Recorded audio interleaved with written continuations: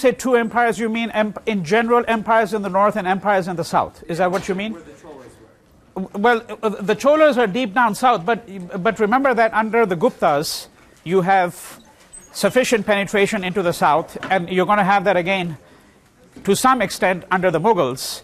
But partly it has to do with trying to control areas that really extend that far down.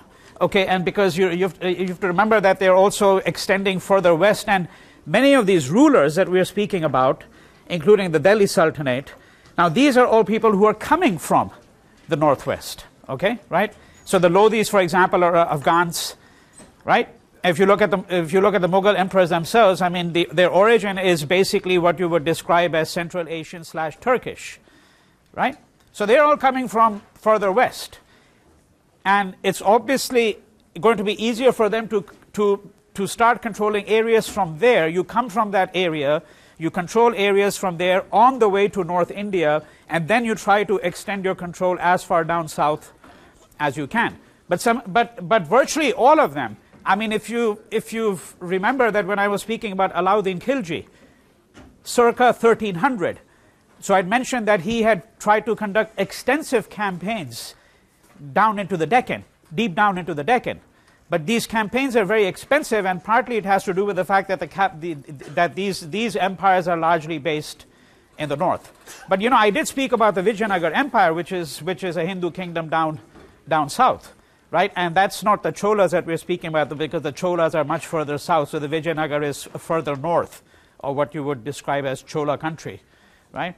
But I think the question that you're asking is a question about, you know, is there a kind of a political integration of the entirety of India? And there's more. The answer is there's more of a cultural integration. So that's why you have these pan-Indian gods such as Vishnu and Shiva. And when I say pan-Indian, what I mean by that obviously is that they are worshipped all over the country, right? I mean, they may be known by different names very often, but it's the same God. And you're going to find that this is something that is common to all of India. Although if you go east to Bengal, I mean, you would have noticed that we haven't really spoken much about, you know, the far east of the country. And today, if you look at the map of India, there's a whole place which is usually referred to as Northeast India, which includes, so I would urge all of you to look at a map, a contemporary map of India. You can just go to Google or go to one of the books that you have and see if it has one of those maps. And you see it has these states which are called Nagaland, Mizoram, Manipur, Assam, and so on. Okay? Now, these parts have not been integrated into the history of India at this point in time in the same way, but they appear only, the mention of these places only appears very, very sporadically when, for example, Buddhism is on a retreat, it's going to go further east, right? And that's where you're going to find some of this history beginning to be integrated. But to really speak of the integration of India and the manner in which we think of India today, we have to really wait until the 19th, 20th century, you know. Okay? Yeah? Any further questions? All right, so you will receive your papers at the end of class today, and I'm going to end about 5 minutes early because it's going to take time, obviously, to distribute the papers. Now, let me tell you what the 4 trajectories are, the 4 streams that you have to keep in mind. I don't think I'm going to be able to get to the Europeans today. And when I say the Europeans, I'm thinking not only of the English. The English, of course, are going to be our main consideration when we get to this phase of the history, for the obvious reason that India is going to fall under British rule beginning in the mid-18th century. But there is a French presence, there is a Dutch presence, there is obviously a Portuguese presence. The East India Company was founded in 1600. The Dutch East India Company was founded just a few years later. And then the French East India Company is going to be founded, if I recall, sometime around the 1660s. Okay? But we're going to get to that later. The 3 trajectories we're interested in are the Mughals, and I'm going to continue my discussion of the Mughals today. We're going to return to the history of the Sikhs, because essentially I had left off at with the life of Guru Nanak, right? With the death of Guru Nanak, that's essentially where we had left that history off. And there is interaction, an interaction that there is a rather bitter memory of, if I may put it this way, between the Mughals and the Sikhs, because a number of the Sikh Gurus are going to be martyred during the Mughal period. And then we have a third strand, which is something that you haven't heard of yet, and I'm hoping to get to it today, which is the advent of a man called Shivaji, an extremely important figure in the imagination of the country, as you'll see, and the Marathas. All right. Now, I'd been talking to you at the point at which I had stopped. You recall that what I had done for you was I had laid out for you what I had described as the pillars of the Mughal Empire. I had enumerated 7 or 8 principal considerations, the manner in which they were able to hold this huge empire together. And I'd also discussed very briefly the life of Babur, the founder of the Mughal Empire, and his son Humayun, who rules from 1530 to 1540. There is another Afghan leader in India by the name of Sher Shah Suri, who's going to conquer Bengal and is going to pose difficulties for Humayun. So Humayun is actually going to have to flee India. The Mughal emperor is going to flee India. He's going to be out of India for 15 years. During this period, he's also going to convert to the Shia faith. He's going to defeat his own brother. I'm speaking about Humayun here. He's going to defeat his own brother at Kabul, and is going to be assisted by the Persians in his attempt to recover India, which he will. So Humayun is going to come back to India and is going to regain the empire for the Mughals in 1555, but he's only going to live for 1 year after that. And then he's going to be succeeded, and this is now the succession over here, and this is what you should really be thinking about, because these 4 together represent what would be considered the great period of the Mughals in India. And recall, this is possibly the greatest centralized state of its time in the world. As I said, the common comparisons will be done with the other so-called gunpowder empires, the Safavids in Persia and the Ottomans in Turkey. Now, Akbar has a very long reign. If you look at these dates over here, these are the years that they reign. And Akbar and Aurangzeb will both rule for 49 years each. So this is a very long period of time. When Akbar comes to power, he's in fact actually a young boy. For those of you who are interested also in contemporary Hindi cinema, there is a film called Jodha Akbar.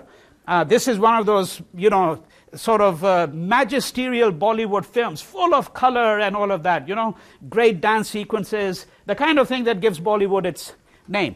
And I was asked a question by somebody here at the end of class, whether it was historically true or not, what is represented over there. Well, that's a question that one always asks of these kinds of things. And sometimes there may be other kinds of questions that we may want to ask. But obviously, some of that film is based, in fact, on, what the historical consensus of the day is, right? I don't have time to discuss the film, but it'll give you some insights, not only into the Mughal period, but it'll give you some insights into contemporary Indian culture, right? And how we think of the Mughal period. So I would recommend that you see that film if you can.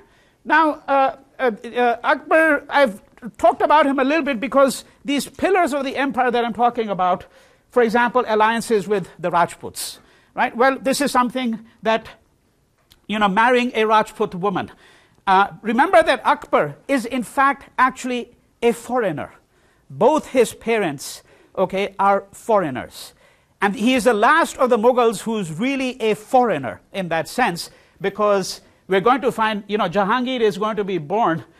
He's the offspring or the product of Akbar and his Hindu wife, a Rajput woman that he marries. So thereafter, the foreign element, so to speak, is going to be decreased. But there is an increasing indigenization in every respect, as I said, and this is going to greatly accelerate during the time of Akbar. Another small footnote, which is really worth your consideration. Unlike his father and grandfather, who were extremely learned men, Babur wrote the Baburnama himself. And as I said, it's written in this Turkish, which is heavily Persianized. Well, according to what the scholars say, because I read neither Persian nor Turkish, but that's a general consensus that I've read about, that it's written in extraordinary prose, the Baburnama. Akbar is in fact illiterate, completely illiterate. And this is the surprising thing, and something for you to think about. Sometimes not being burdened by the knowledge of the books, by bookish knowledge, can in fact liberate you. That's not meant to be a cue for all of you and how you should proceed in this course, all right? But it's certainly the case that Akbar in many ways had a much more tolerant outlook, was much more ecumenical in his worldview, and was open to influences from all over. His mind had not been contaminated and filled with bookish ideas. And so sometimes learning can be a disability. And what Akbar shows is, in fact, how somebody like him who was illiterate, and it makes us rethink these categories, that we shouldn't assume that people who are illiterate are stupid or that they're not capable of wisdom. They may be capable of greater wisdom for all we know, right? But the important point is precisely this, that even though he's illiterate, he gathers around him people who are extremely learned. He listens to them. So in fact, his court has what is called the Navratna, the 9 jewels, including for everyone who grew up in South Asia, okay, at least India, would have known the story of Akbar and Birbal. Okay, so check this character out, Birbal. All right, the stories of Birbal. So Birbal is an extremely wise minister. No matter how difficult a question or riddle you put to him, he'll have the solution for it. So Birbal is one of his 9 jewels. Man Singh, the general, the Rajput general. Todarmal, the revenue minister. Okay, these are all the people he gathers around him. He brings divines, religious personalities representing the different faiths to the court. He wants to listen to what the Hindus have to say, what the Sufis have to say, what the Christians have to say. And in fact, he is going to, this is the common view, he is going to try to create a new eclectic faith, which is called the Din-e-ilahi. Okay? Din-e-ilahi, which is, as I said, a kind of a new eclectic faith. There's a capital that he builds called Fatehpur Sikri. All right, we're going to see slides of that either today or in the next class. Fatehpur Sikri, it's mentioned in your books. And Fatehpur Sikri, if you go there, so this is now considered a kind of a ghost capital. It's a World Heritage Site, by the way, because it's an extraordinary collection of buildings. And this was a capital that he'd built. It was abandoned shortly after it was built for various reasons. But if you go to one of the buildings, you'll see a pillar there. And in the pillar, you'll see the Om sign, which is the sign that Hindus use. You'll see the Star of David, right? And so forth and so on. You'll see the signs of all the different faiths, an indication of the fact that he was interested, as I said, in this kind of eclecticism, religious eclecticism. And he tries to create this kind of faith which he hopes will merge the best of all the religions together. It's a short-lived experiment. Doesn't really work. But nonetheless, it's a bold attempt, right? So if you had to now think of Akbar's reign, 1556, 1609, 49 years, right? How do we encompass it, right? I've given you some interesting little bits that he's illiterate, right? But he's interested in learning. He's a patron of the arts, architecture. Fatehpur Sikri, by the way, is built, all the buildings are constructed out of a red sandstone, all right? Some of his successors will, particularly as you're going to find out, Shah Jahan, are going to be much more interested in marble rather than in this red sandstone, all right? But what are the sort of major things that we need to think about with respect to his 49-year reign, okay? First, the expansion of the empire. The empire is going to expand even more. So he's able to come a little bit further down in the south, a little further east, okay, all the way to the extremities of Orissa, all right, and a little bit south of the Godavari River in the Deccan, right? One thing that is important to think about is that the business of the Mughal Empire is war. It is a monstrous military machine. And we shouldn't underestimate that. John Kay's History of India suggests that about 25 million people in India, okay, were in some fashion or the other a part of this military machine. That doesn't mean 25 million soldiers, okay? Several million soldiers. He estimates that the armies together of the Mughal emperor, and including those of all the mansabdars, you remember the system of mansabdars, right? This hierarchical military elite, yeah, right? And that together this would have amounted to 4 to 6 million. And then there are all the other people who are part of this war machine in other ways, okay? So he estimates about 25 million people, and I need to, by the way, give you a population estimate, because we haven't actually really looked at that issue at all, among many other things which have been difficult to look at. But the population of India in 1600, so this is during the reign of Akbar, is estimated to have been about 140 million. By comparison, the entire British Isles was 5 million, and all of Western Europe would have had about 40 million people at that point in time. So there were about 140 million people. So India has had a large population for a considerable period of time. Out of that 140 million, the estimate is that about 100 million would have been confined to the area between the Himalayan mountains and the Deccan. Okay, so north central India, this would have accounted for about 100 million out of the 140 million population. If you read the Baburnama, he mentions, for example, employing 1,500 stone cutters just in Agra, right, for some of the imperial projects. 1,500 stone cutters. And he says, quote, "Men of every trade and occupation are numberless and without stint in Hindustan." Right? So, I mean, it clearly, not only are we speaking about large populations here, but we're speaking about people who had various kinds of skills.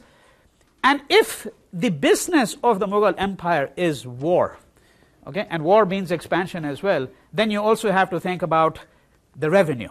Okay, where are they collecting the revenue from? And they have a whole system here, right? If we have occasion for it, I'll try to talk about that later on. But I want to stick to the main political narrative at this point in time. So I'm suggesting to you that you can see these pillars of the Mughal Empire, so to speak, okay, during the reign of Akbar. He forges a system of alliances, okay.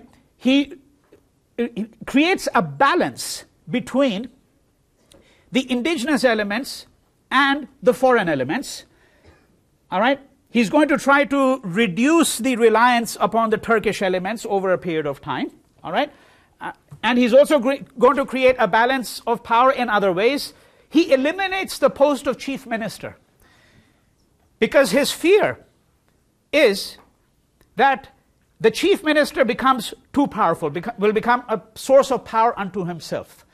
And so what he's going to do is he's going to divide the ministerial responsibilities among a number of ministers, all of whom are going to have more or less equal standing in his reign. So Minister of Revenue, for example, would be one, Minister of War, etc., etc. All right? So decentralization in some respects, okay, a balance of power between the regional and the central, a balance of power between the indigenous elements and the foreign elements, a system of alliances, a system of mansabdars, okay, incorporation of the enemy within your fold. So the enemies that you defeat, which in this case would include Rajput rulers, are going to, many of them are going to be installed as mansabdars at his court. And the alliances are done, as I said, also through marriage. The creation of a new faith, Din-e-ilahi, which points to, of course, his tolerance. The abolition of the jizya. Remember what the jizya is. It's a tax imposed by the Muslim ruler on his non-Islamic subjects. Okay? Now he's going to abolish the jizya. Right? And the ulema, the Muslim clergy, are going to be quite angry with Akbar, because he is seen as somebody who is not a proper Islamic ruler. And recall one of the things that points to that argument, the fact that he confers darshan. Remember, he takes his Hindu practice, right? He comes out in the balcony and confers darshan. Right? His subjects can gaze, look at him, and he looks at them, so to speak. Right? And then he's got this architectural legacy. And what you also have a Mughal school of miniature painting, which is going to begin to develop in Akbar's time. It had started a little bit earlier. It combines Persian and Rajput elements. And he has a system of forts and fortresses strung throughout North India. Delhi, Agra, Chittor, 1567, Ranthambore, 1569, and so on. Okay? This is how I think you could think, very quickly of this long period of his reign. Right? So it's a period of immense stability, some would argue, but certainly a period which sees India politically united once again. Right? Now, Akbar is going to be succeeded by his son Jahangir, who's going to rule from 1605 to 1627. One of the things that Jahangir is eminently interested in is gardens. Okay? So you're going to see these Mughal gardens. And if you go to Kashmir, you can still see the Mughal gardens that were created during the time of Jahangir. So he's a patron, again, of the arts. Painting is going to flourish in his time. He's going to be able to maintain the empire. There's not going to be any further expansion, really, during the time of Jahangir, but he's going to be able to more or less maintain the empire that Akbar had created. And again, there's going to be fighting within the family. His own son, for example, is killed at his command because his son is going to rebel. Okay, at the age of 17. Right. Now, let me just move momentarily to another trajectory here, because one of the things that we're going to find is that Guru Arjun Dev, who's one of the Sikh Gurus, he is going to be executed at the command of Jahangir. All right. For having given aid to his son. So Jahangir's son Khusro, who tries to lead a rebellion against his father, is going to be given aid by Guru Arjun Dev. At least that was what the view of the Mughals was. Okay? And they're going to therefore execute him. So let me now shift my attention for a moment before I get back to the Mughals, to the Sikhs. Okay? So you remember that where we had stopped was the death of Guru Nanak, and as I pointed out to you, there are 10 gurus in the Sikh faith. Okay, I'm not going to enumerate all the names. You can find them in any history book and so on. Okay, but a number of these figures are of some importance. His immediate successor, Guru Nanak's immediate successor, Angad, who's not related, by the way. So the successor is, this is not like the Mughal succession here at this point in time where, the succession is, somebody within the family. Okay? In fact, Angad is not related to Guru Nanak at all, but he's viewed as a successor because he's viewed as the one who is most likely to, keep the faith alive and keep the ideals of Guru Nanak alive. So his successor, Angad, is going to collect the compositions of Nanak, and he's going to develop the Gurmukhi script. Right? Now, Guru Ramdas, who lives from 1534 to 1581, he's not on your list here either. He's going to found the city of Amritsar, okay, which is the holiest site associated with the Sikhs. So that's the site of what is now called the Golden Temple. And it's not the only holy site, obviously. There are many others, but this is the holiest site of the Sikhs. And then you have Guru Arjun Dev. So now we get to Guru Arjun Dev, who lives from 1563 to 1606. He's going to build one of the great Gurdwaras in Amritsar, right? And as I said, he's going to be martyred for having, so when I say martyred, he's essentially going to be executed by the orders of Jahangir, all right? Now, the Guru Granth Sahib, right, which is the name of the holy book, it's also known as the Adi Granth, the original Granth. Okay, this is going to start to take shape at this time, right? It's been taking shape over a period of 100 years, and there are all these compositions in it, some of which I described to you very briefly in a previous lecture. Okay, but it's beginning to take shape around the time of Guru Arjun Dev. Okay, and then if we go a little bit further, so now I'm moving further ahead during as far as the history of the Sikhs are concerned during the time of Aurangzeb, because I want to actually finish this particular trajectory here. That is a history of the Sikhs. So the 9th Guru is Guru Tegh Bahadur.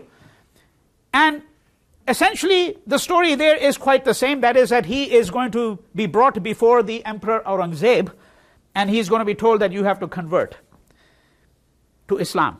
He refuses to do so, he's going to be martyred. His son, Guru Gobind Singh, okay, 1666 to 1708, the last of the Sikh Gurus, okay, the last of the Sikh Gurus. The idea being that after his death, the holy book itself should be viewed as the Guru. Because what is the Guru? The Guru is your spiritual guide. He's your spiritual mentor, right? So in place of the Guru, there is the book. But I need to say quite a bit, or at least something, about Guru Gobind Singh. Because what we understand as Sikhism today owes as much to Guru Gobind Singh as it does to Guru Nanak. All right? That's the reason why he's an important figure. Right? Now, he's going to be appointed the successor, and he's still a young boy when this happens. At this point in time, so we're speaking about the 1670s, there is but no question that there is persecution going on of Sikhs and Hindus, okay, under the Mughal Emperor. We'll get to that question in a few minutes when I return to my trajectory on the Mughals. But there is no question, as I said, that there is some persecution going on, some oppression here, religious oppression. All right. Now, one of the concerns that the Sikh community has is that in times of persecution, there is always the danger that the Sikh will relapse back into Hinduism. Because who are the Sikhs? Who is Guru Nanak? Guru Nanak was born in a Hindu family, right? This is a constant problem in the history of Sikhism, I want to suggest to you, a problem that exists in some fashion or the other down to the present day. That is that when you try to define a Sikh, we run into a bit of a problem. And we run into a bit of a problem because if you say that, for example, that the Sikhs are a monotheistic people, okay, and if you look at the Guru Granth Sahib, well, it has compositions by various people, including, for example, Kabir, who would also be venerated among the Hindus. The problem is that in a certain manner of speaking, everything that the Sikhs believe in is believed in by some Hindu sect or the other. Okay? This is the classic problem of Hinduism sort of absorbing everything. Right? How do you actually distinguish a Sikh from a Hindu? So let's supposing you removed all the signs, the external symbols. There are external symbols. All right? Let's supposing you removed all the external symbols. Would you be able to distinguish a Sikh from a Hindu, so to speak? Okay? Now, the reason why this is important is that Guru Gobind Singh, as he grows into maturity, from his adolescent years, moves into youth, adulthood, and really becomes the leader of the community, he's faced with this question: how do we preserve the Sikh community in the face of oppression? And how do we preserve the Sikh community from being reabsorbed back into Hinduism?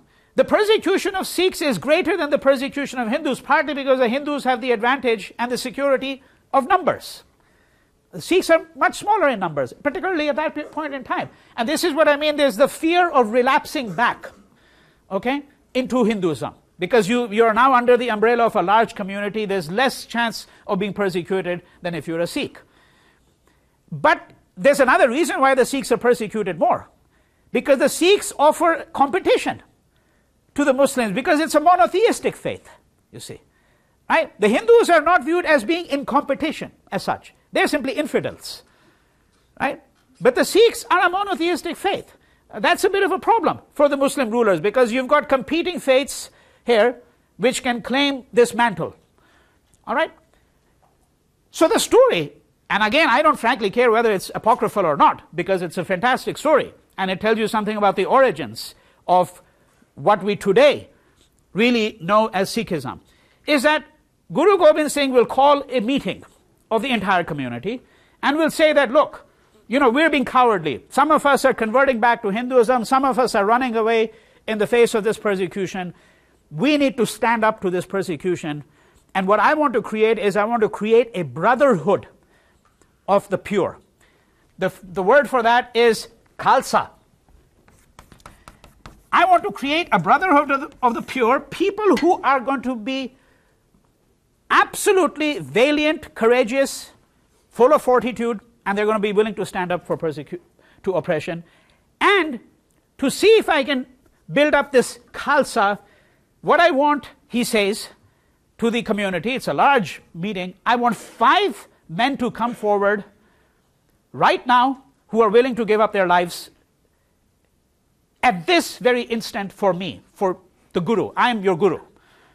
Now, who's going to volunteer to come forward? And just to make sure that there's no mistake about what's going on, he's got this huge sword, right? Okay, next to him. So the idea is that whoever is going to come forward, well, they're going to get beheaded, right? The 5 people who are willing to give up their lives, right? So, there's nobody steps forward for a period of time, and, he keeps on haranguing them, and then finally a man steps forward, and he says, I'll give up my life for you, for the Guru, all right? So, right next to where Guru Gobind Singh is standing, there's a little tent. He takes this man inside the tent, and nobody outside knows what's going on. All they can hear is they hear a thud. They hear a kind of a noise of something falling, and Guru Gobind Singh steps out of the tent, and his sword is dripping with blood. Now, all of you would have arrived at the same conclusion that everybody else would have when they first heard the story, namely that this man has been beheaded. All right? But remember, he has asked for 5 volunteers. Now he says, I want a second volunteer. Now, of course, there's even greater reluctance to step forward, right? Because it's quite clear what your fate is at this point in time. But to cut a very long story short, he gets a second volunteer. The same thing happens.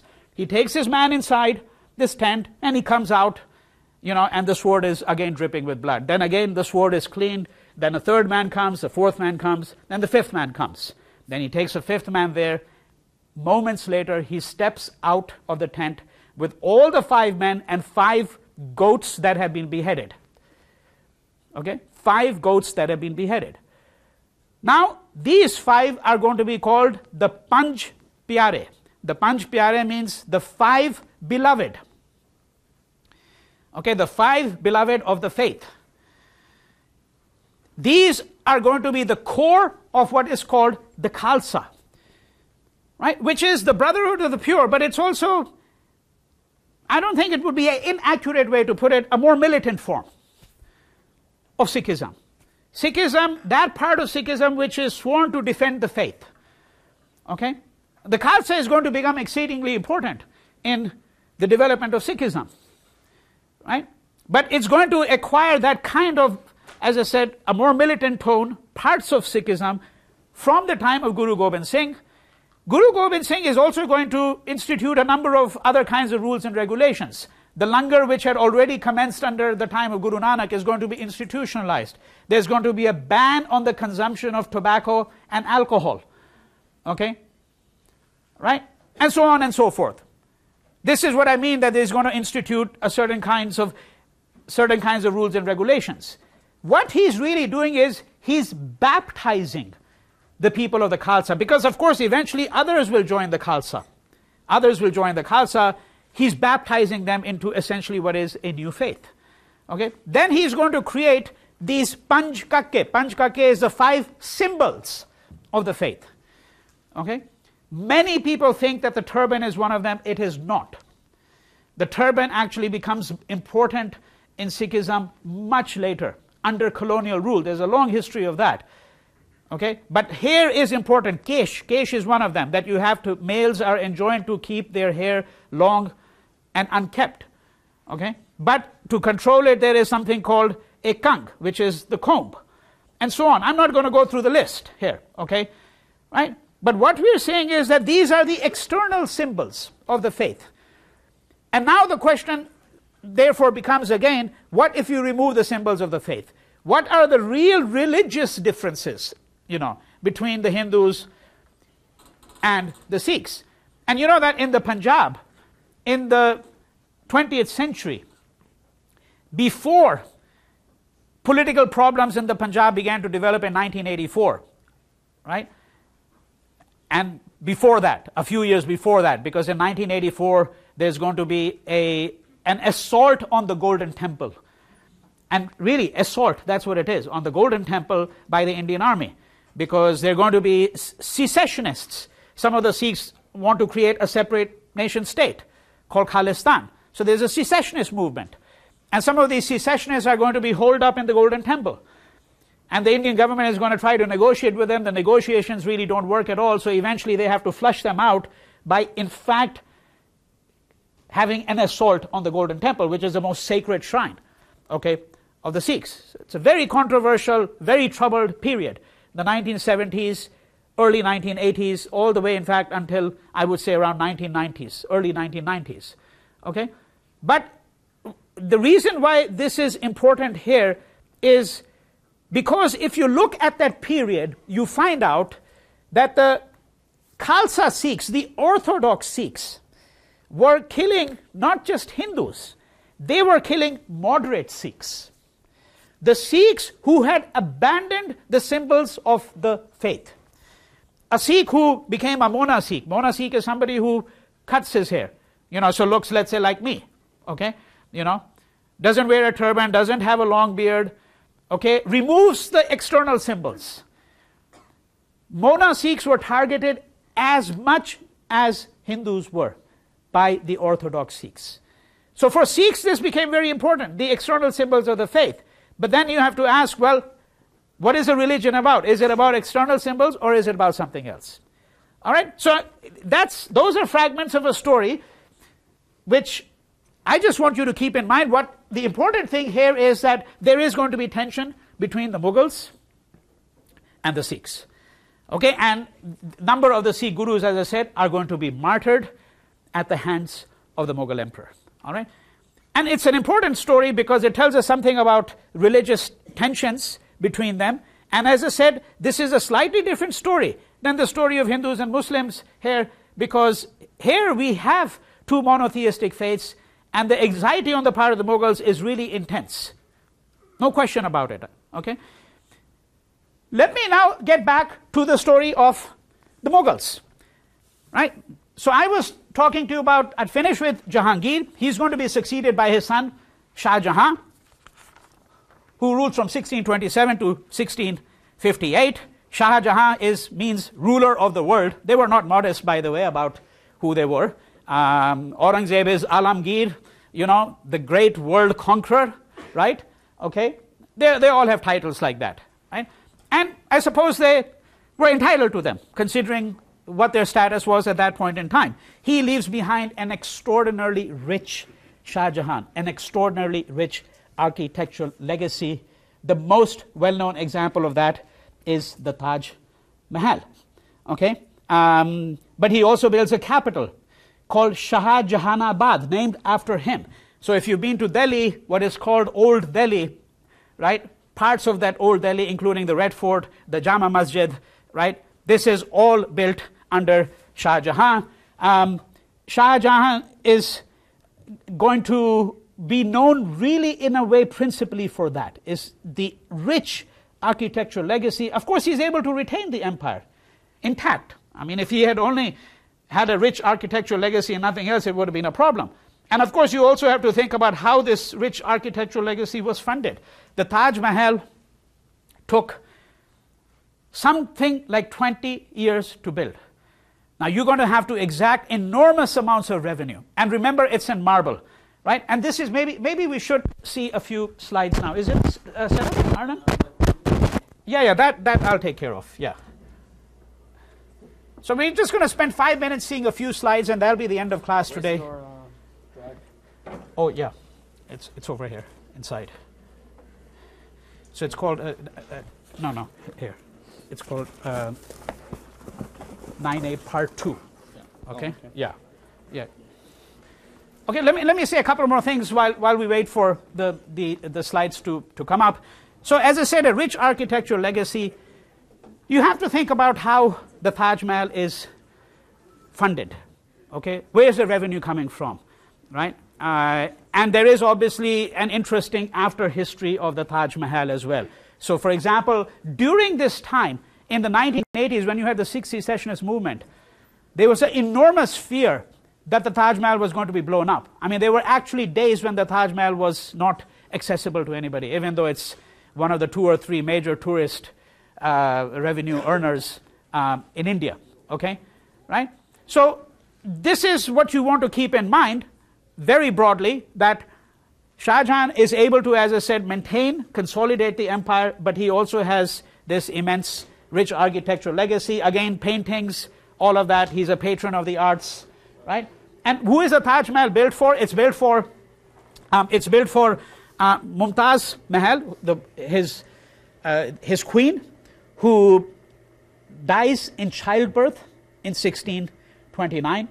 There are quite a few other sort of apocryphal stories that have been built around the legend of Shah Jahan. One of the stories is that, you know, there was an intention to build another Taj Mahal, which would be exactly the same but in black marble, which is going to be across the Yamuna. Okay, right? But one thing we do know is that Shah Jahan is actually going to be, he's going to be imprisoned, by the way, by one of his own sons, and he's going to be put in the fort, and from a little window on the fort, he can see this great monument that he's built for his wife. All right? I mean, so those are some of the kinds of stories that are associated with the Taj Mahal. The lights? No, the projector itself. Oh, it's not come out. Okay. All right. Let me see.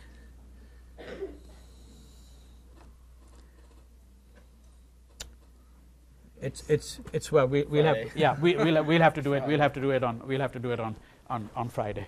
Yeah. And yeah, I think that you have to return papers, so we're going to end, as I said, a few minutes early today, so that you can get your papers back. All right. And if anybody has any questions about the papers or anything, you can come see me on Friday during my office hours, 11 to 12.